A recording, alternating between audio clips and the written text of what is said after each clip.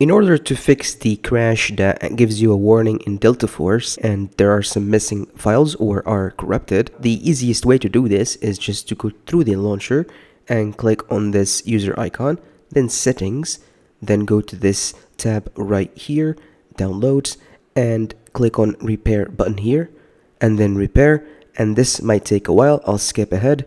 After it's done checking all the files, it's gonna tell you in the end that it's fixed the issue and now it's gonna launch the game without the crash. But in case that doesn't work, just go ahead and close the launcher and exit out of it. Then go ahead and open your start menu. In the start menu, just type security. The Windows Defender should launch now once you click on this. Then go to the virus section here and protection history, and then click on if you have a file here that is the same directory as the one in the warning, the crash warning, then restore that file and the game should work.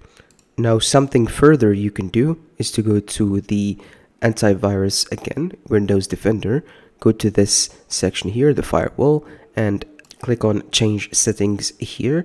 Then allow another app. From here we will select our game's executable.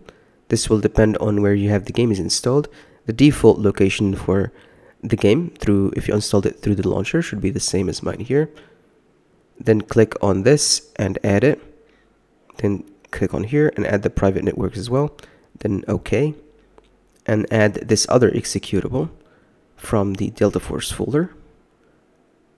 Scroll down here, select this shipping file, then allow it through the same private network as well, then OK, and now the game should work. I hope these fixes helped you out, and peace out.